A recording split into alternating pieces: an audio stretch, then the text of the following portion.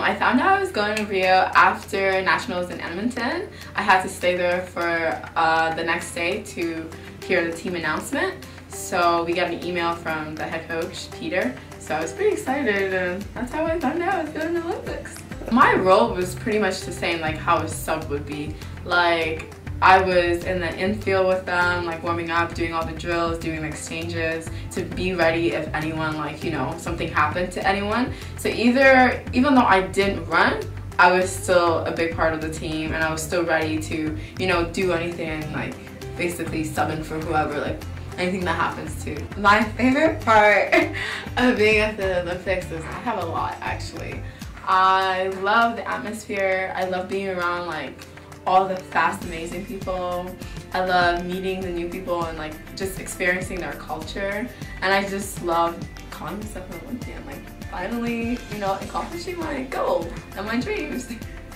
Getting ready part for the opening ceremony was really overwhelming for me because I was still trying to like get into my head, okay, you're actually going to be on TV and walk with all these amazing people, athletes that you would, like, I would have never imagined I'll be there. But I was there, and getting ready was just really exciting for me because as soon as I put on the suit, I was like, wow, this is actually it. And then walking through the ceremony was just amazing, like tearful, because you see so many people just emotional about this experience because people have been training for like 4 years, and I'm right there with them experiencing this. So it was amazing, and it was the best experience of my life. I met everyone that I have looked up to my whole life through track and field. I met Usain Bolt because I had a friend that was connected with him, so we went into the Jamaican house and met him. I met Mustafa Powell, which is also a big deal.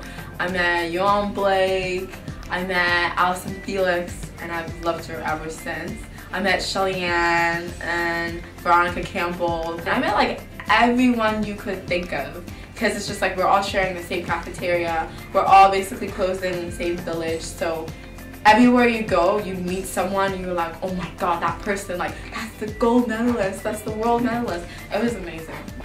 Sometimes it was all business, like I had training every day. I went to go see the US basketball team play against Serbia, and the gymnastic team. So I got to see, you know, Gabby and Isabel. Everyone's like way shorter than me, but whew, the girl's powerful. So it's fun doing those. But other than that, all I did was train and just basically meet new people. We went to our training camp in Judy, Sephora.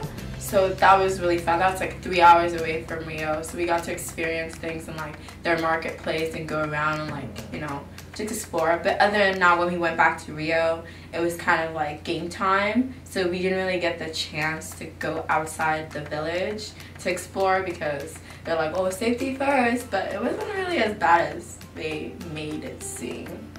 I unfortunately did not get to see Uvis, which was really sad because I really wanted to see him because he had to compete the next day that I got back. So it was just kind of really hectic to see him, right? And having another Missouri State athlete go there is just really good because it just shows you that the program here is really amazing, and that if you really focus and, like, you know, do what your coach tells you and work hard, you can just be like me and you, Uvis, and, like, you know, accomplish your goals and be an Olympian.